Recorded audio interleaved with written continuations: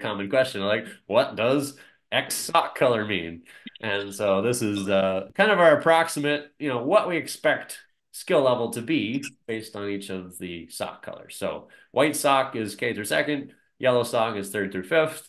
Green sock is where we find most sixth, seventh graders are kind of naturally. If they haven't worked with us before, they're probably playing on their middle school JV team, maybe B team at the school, or B team if they're into AAU. Blue sock is like middle school varsity, like probably made the A team, and they're in probably seventh or eighth grade. Purple sock is where we think like you're freshman basketball ready, like your skill level, your thinking. So the SOX acronym actually has a meaning to it. In addition to using physical socks, it is the System for Objective Classification of Knowledge and Skill. That is the SOCKS.